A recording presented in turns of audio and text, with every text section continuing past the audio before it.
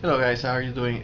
I'm gonna solve a problem with internal forces now. I'm gonna draw the problem as I'm describing it. Some people criticize that I draw the problem as I describe it, and then I have some people that say, please do that because then I can do it with you. So I don't know, I'm gonna do it and that's it.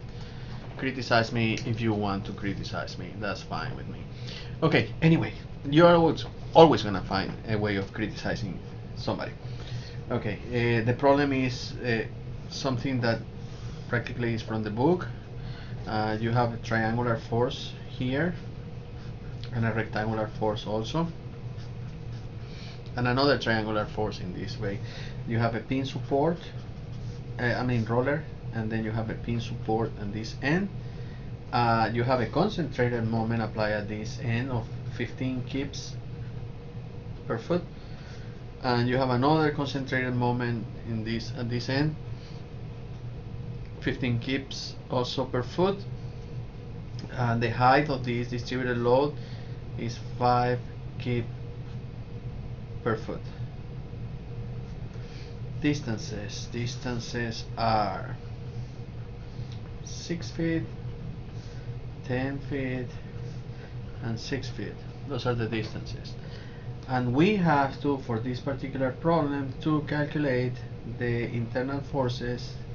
This is A, this is B, this is C, at point C and at point D. The point D is this point and is located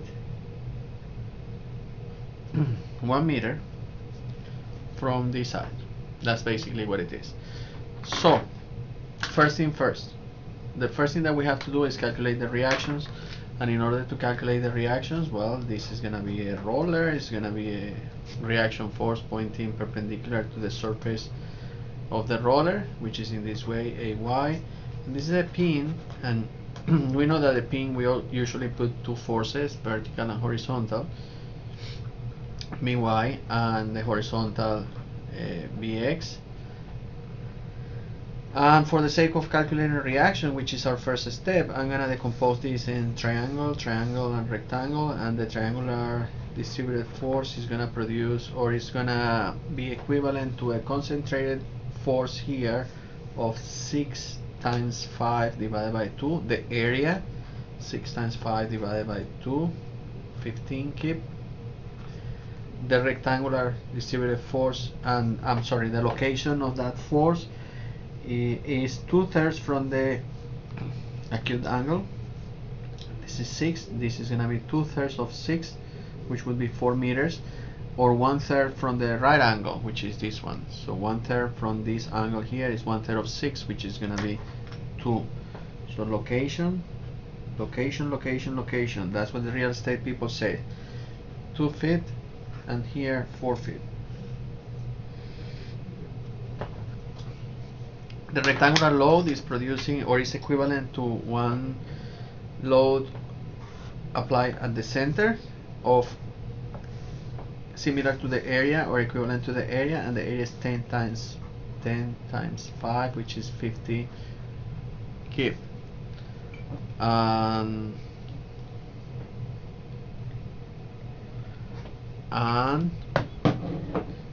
as I said, it's located at the center, and the center of 10 is 5 feet.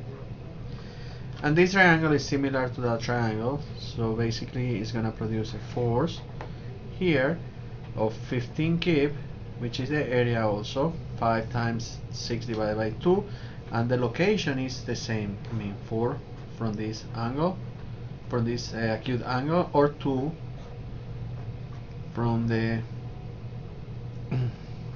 right angle. Perfect. Now we can start calculating our reactions.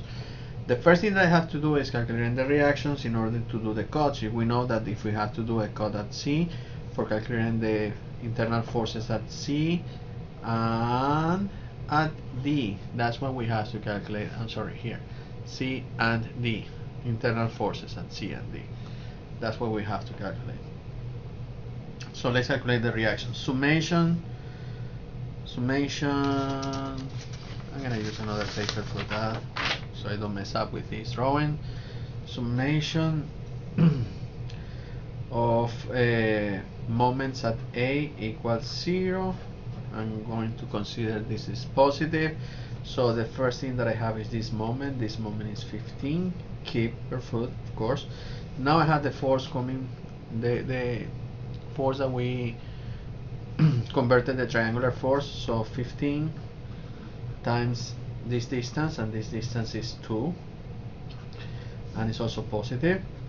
Now I have the force coming from this rectangular force, which is 50 times 5, and the direction, if I put the force and I put my pin here, which is what I do for moment, and I apply this force, is gonna rotate in that way, meaning this way, meaning that it's gonna be negative according to this convention. And then I have the force coming from By, which is gonna be rotating in that way, meaning positive. Positive, right hand rule, 10 By. I have this other force coming from this triangle also, which is 15 times, and the distance from here to there is 10 plus 2, 12. Let me put here 10 plus 2, so when you review, you remember. Apply this force going down like that. It's gonna be also negative. And then I have this other moment at the end of 15 also, and that has to be equal to 0. Remember, the moment, you don't multiply the moment by any force, the moment is already created. So 15, this 15 and this 15 cancel each other out. Let me use my calculator. I'm sorry, my calculator. So it's 15 plus 15 times 2 is 30, minus 250 minus 12 times 15, that's 180. 180 minus 15, that's negative 400. Negative 400. So I have negative 400 plus 10 By equals 0. So By equals 400 divided by 10. I pass the 400 to the other side and divided by 10. So By equal to 40 kb. Now I can do summation of forces in Y, and then I say, okay, what forces in Y do I have? First one, this one, coming from the triangle, negative 15. Then I have AY plus AY. Listen, when you do this type of problems, I'm gonna give you an advice, and I hope this advice is helpful, because even I mess up sometimes and I forget some of the loads. So whenever you're gonna do studying loads or moments, you start from left to right, or from right to left, whatever, you select an order, and you start uncovering your beam and putting every single one of the loads in the order that they are appearing. Because if you start this load and then you jump to this one and then you go to this one and then you go back here, you're gonna mess up and you're gonna miss some of the loads. So 15, negative 15 plus AY minus this load 50 plus By, but remember we just calculated By, and By is 40, so let me put 40 here. By minus 15 equals 0. And also remember, these are moments, so that's why they are not included in the summation of forces, because we are studying forces, not moment. So this is negative 50, negative 80, negative 80 here, plus 40 is negative 40. Negative 40 plus AY equals 0, and AY then equals 40 kb. There you go, we calculated the reactions. And you know what we just did also? On top of calculating the reactions, we used valuable time. We lost a lot of time, because you could also only look at the structure and see, oh, let me look at this structure. Triangle 6, rectangle 10, triangle 6. Oh, wait a second, the geometry is symmetric. This moment is 15, the other moment is 15 in the other way, also symmetric. All the forces are pointing down, also symmetric. So the only thing that I had to do in order to calculate the reactions here, which is what we were doing, is saying, look, if the total load comes from this triangle and this the rectangle and this triangle, you have 15 plus 50 plus 15, that's 80. That's the equivalent of me having something like, let's say this is homogeneous also. Let me use this. One student gave me this. This is so cool. Let's say this is homogeneous. Let me put it like that. As a matter of fact, let me put it like that so you can read it also, which is good. If this is homogeneous and I hold it in my hand like that, and the total load is 80, I know that I'm gonna have 40 and 40, and that's it. So the only thing that I have to do is that, realize that, and I say, oh, 80 is the total load, 40 here and 40 here, and we could have saved time of all of these that we just spent the time. Now, but we already did it, and this is a learning experience, so we already learned something. Hopefully you learned something from this. Now what we're gonna do now is this. At C, that's the first thing that we have to do. Section at C. Well, if it's the section at C, let's do a section at C. That's what we do. Section right there. And I'm gonna cut whatever I have there. Section at C. Here. This is what I have. And I have my roller here and the reaction AY, which is 40 kip. And also I have this moment here of 15 kip per foot, and this is 5, the height of this distributed load, 5 kip per foot. Remember, I say per foot, yeah, but one is multiplication and one is division. And then if I'm using this side of the beam, this side of the structure, my positive shear is going to be represented like that, and my positive moment, internal moment at C, is going to be represented like that. Of course, I have also a positive axial, but there's nothing here. So most of the problems for the statics, it's not going to include the axial force unless you have one of these forces inclined, and then you will have an axial force, or you have a frame, and then you will have an axial force. So basically what we're going to do here now is this. We're going to do summation of, we know this is 0 by summation of forces in X. We're going to do summation of forces in Y equals 0. And then remember that we converted these forces. Well, I already have that force over there, which is 15 kip. That comes from here. And this distance, we say that it was 2.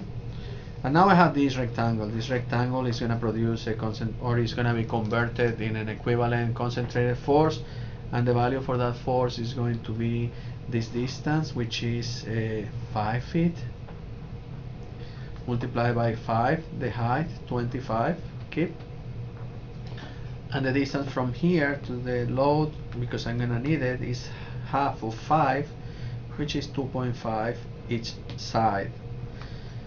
Okay, so we were doing summation of forces, right? So then I have 15, negative 15, plus 40, negative 25, minus VC equals 0. Negative 15, negative 25, 40, 40 minus 40, 0. VC equals 0 at the center. Oh my God, is that wrong? Did I mess up? No, I didn't mess up. You know, that's the most logical thing to happen there. And when we study shear moment diagrams, you will realize what. But I'm just saying that because that's going to be your reaction probably. Oh, I messed up there. That shouldn't be 0. That should be something else. No, it is 0. Give me a second. My daughter gave me this Central Perk. Okay, so now we do summation of moments. Let's do summation of moments, so calculate the internal moment. And we're going to do summation of moments at C equals 0. You can do it anywhere, but it's easier for me at least to see it if we do it like that. So let's start from this point, and then I'm going to start from here to here. I put my pin over there, and I start from here. This is 15 in this direction. It's rotating like that, positive 15.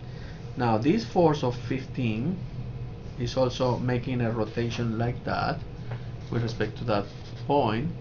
so it's gonna be positive. 15 is the force, and the distance from here to there is 7. 5 plus 2, and I'm gonna copy it like that, 5 plus 2. And then I have this other force of 25 coming from that rectangle. No, I'm sorry. You see, I was skipping this one. So now this force of 40, if I push it here, it's gonna do like that. So that force is gonna be negative. 40 times the distance from here to here is 5. And now, yes, now this force comes, which is 25 positive times 2.5. And now I have this m, which I copy in the positive direction, mc, and that has to be equal to 0. There you go. 15 is this 15. 15 times the distance from here to here, 5 plus 2. Now we have the 25, 40, or again I was gonna miss it, 40, this one times 5, which is this one, negative.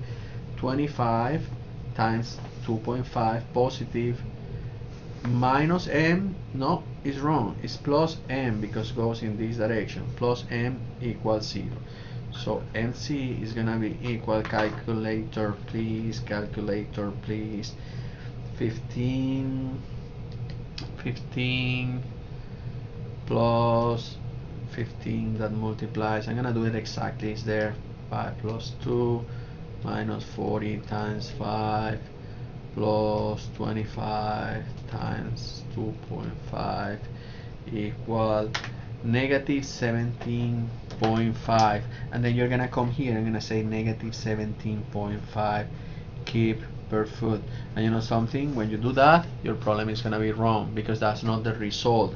What we calculated was everything in this side, so I'm gonna say negative 17.5 plus mc equals 0, so mc equal positive 17.5 kip feet. You know, this is a really common error when you do this type of problems. Most of the students mess up, and this is so easy to mess up one problem because you are solving it, you are stressed out, you are in the test, and you read negative 17.5 and you put negative 17.5 without even realizing that this is in the same side of the equation, and then you have to pass it to the other side. Okay, that's it for C.